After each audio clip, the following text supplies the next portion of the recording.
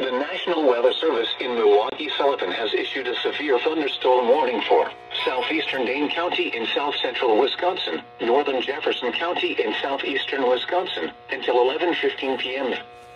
At 10:41 p.m., a severe thunderstorm was located over Cambridge, or 9 miles southwest of Lake Mills, moving northeast at 40 miles an hour.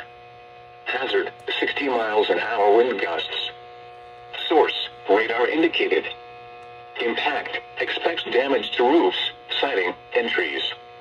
Locations impacted include Watertown, Jefferson, Lake Mills, Johnson Creek, Deerfield, Cambridge, Lake Ripley, Axonia, Milford, Utica, Rockdale, Hubbleton, Pipersville, and Helenville.